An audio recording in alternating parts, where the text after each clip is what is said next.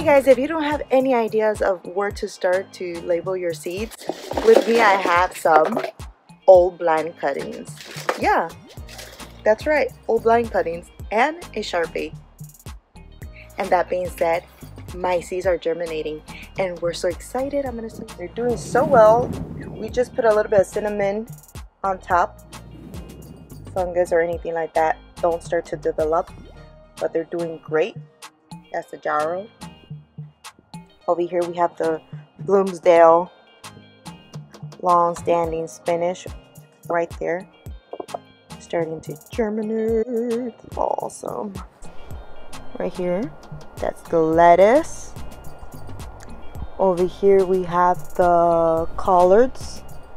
That's the collards.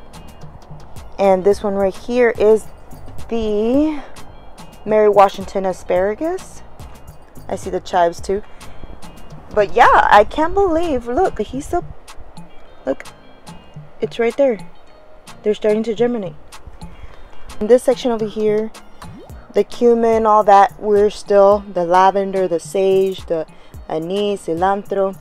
It's been 5 days, so we're still waiting on those. Over here, they're doing perfect.